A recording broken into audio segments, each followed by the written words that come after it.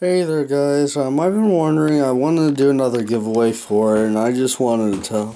pretty much just say, make sure you have your parents' permission whenever you do enter in the giveaway and stuff, because if you don't, I don't want it to be a little suspicious if you have something come to your house, or you come home with something. So yeah, that's all I wanted to say, or you could just say fuck it, and just enter it, I don't care. I just want to save you guys from getting into trouble, because if I did do any giveaways,